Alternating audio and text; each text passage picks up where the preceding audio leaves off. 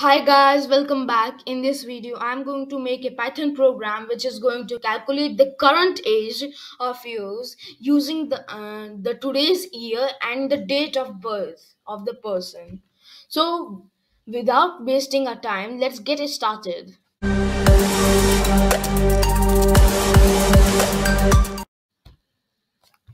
So, what here I'm going to do is that import date from the datetime module. Type from date time import mpo import date. Here I have imported the date from the datetime module, and then what I am going to do next is that get the date of birth from the user. Let's make a variable date, sorry, date of birth,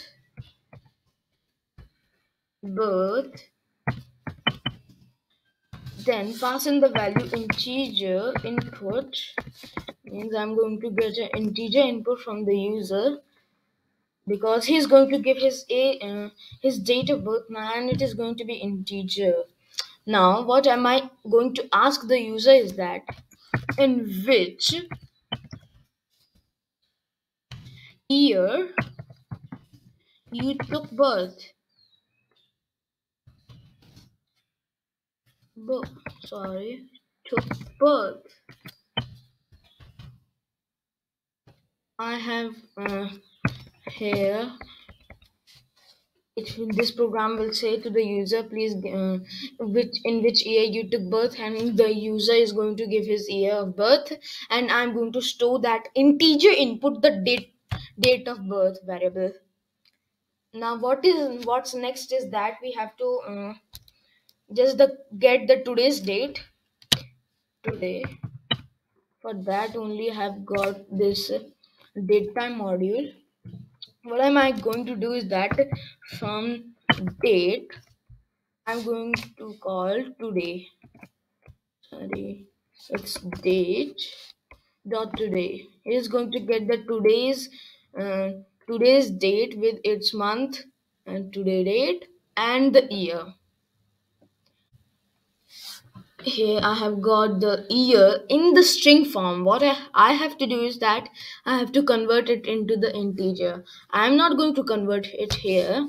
I'm going to make a print statement and say your colon, your current age is, make a comma with add a space and then add a ending quotation mark, then make a comma, and then what am I going to do is that type integer to convert that today's date into the integer. Type today's date and subtract it from date of birth. Now let's run a Python program and see what is the output. Let's 2010. So it shows that your current age is 12. If I think that my current age, I took birth in 2010, then my current age is 12. And thank you guys for being till the end. And don't forget to subscribe to this channel and like this video. And please give your valuable feedbacks in the comments. Thank you.